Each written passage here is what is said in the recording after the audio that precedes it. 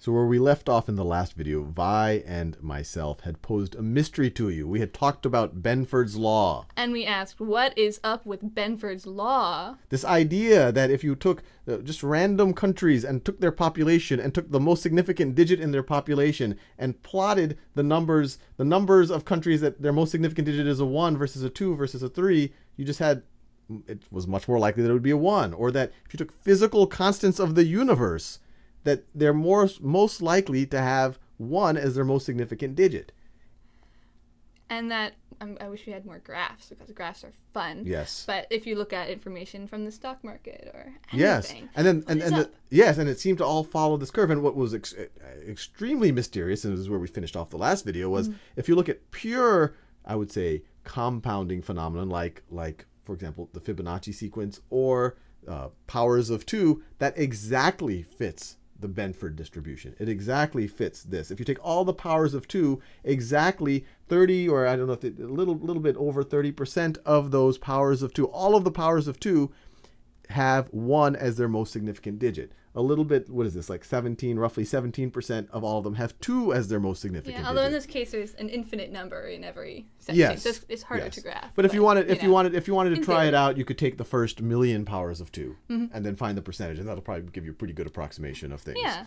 So that's the. So to me, that's like less mysterious when you're looking at. I mean, on the one hand, wow, this fits exactly with mathematics, but that also gives you a really good handle because you realize, all right, there's something here I can actually take a look at. You can take a look at it, and it starts to become something you can dig deeper in. And we said at the last video we wanted you to pause it and think about why this is happening, because frankly we had to do the same thing.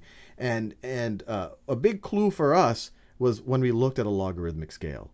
And we're looking at one right over here. And just to be clear, what's going on in this logarithmic scale is you see equal spaces on this scale are powers of 10. So on a linear scale, this would be a 1, and maybe this would be a 2, and then a 3. Or if we wanted to say that this is a 2, you would say this is a 1, this is a 10, this would be a 20, then it would be a 30, so on and so forth. But in a logarithmic scale, equal distances are times 10, or in this case, if we're taking powers of 10. So this is 1 to 10, then 10 to 100, then 100 to 1,000. And you see how the numbers in between fall out. That the space between 1 and 2 is pretty big, and then 2 and 3 is still pretty big, but a little bit smaller, and then 3 and 4 get smaller and smaller and smaller until you get to 10. And that's a pretty big clue about what's going on with Benford's law.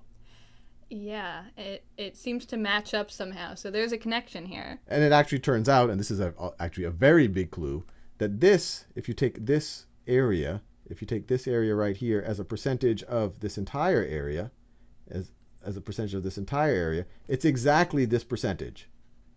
It's exactly that percentage there. And if you take this area as a percentage of that entire area, it's exactly this percentage, that roughly 17% or whatever that number is right over there. So that's a huge clue. Yeah, or at least for powers of 2 or Fibonacci sequence thing, for powers, it definitely makes sense. Yes, for any powers. And so the logic is, and this is now our biggest clue, is to actually plot the powers of 2 on a logarithmic scale like this. All right, let's see where they fall. All right, let's try it out. So 2 to the 0th power is 1. 2 to the first power is 2.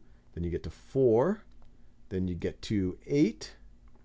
Then you get to 16, which is going to be someplace around here. Then you want to go to 32, which is going to be someplace around there. That's 30, so it's 32. Then you want to go to 64.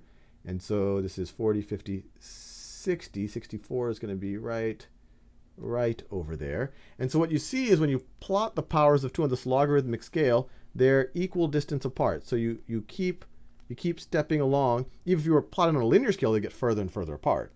Yeah. Actually, twice as far apart every time. But if on this scale right over here, they are equally spaced. So what's happening is you have something that's just equally stepping along here. You can imagine even just like walking along this. And if your sidewalk is shaped like this logarithmic scale, you're just much more, the probability on any given step, as you do many, many steps, or as you count all the steps, you're going to have many, many more steps that fall into the block that's between 1 and 2, or between 10 and 20, than you will, for example, the block that's between 9 and 10. Yeah, if you just take a random point along here, you're more likely to fall in a area starting with 1. Right, one of these areas, or between, exactly, starting with 1, so between 1 and 2, or 10 and 20, or 100 and that's exactly. So taking equal steps is gonna give you that distribution, unless your steps happen to, because there's special cases, right? So if where you're people walk logarithmically. If you walk well, if you walk from 1 to 10, if your steps are 10 long. Yes, and the special cases, yes. If your steps are 10 long, hit exactly on right. But if you're 10, any slight variation away from that exact thing, and then you'll get the distribution. All over the place. The Benford's distribution. Benford's distribution. This even though I think we now understand why, it's still fascinating. Yeah. Well, this explains it for these number series. Yes. It does not.